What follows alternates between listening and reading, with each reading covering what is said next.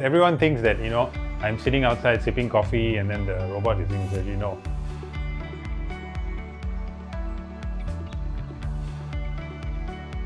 If you look at in the world today, it's not completely proven to be better, but there have been changes in technology. So if you use the right robot and the right technology, then I firmly believe that it will make surgery better.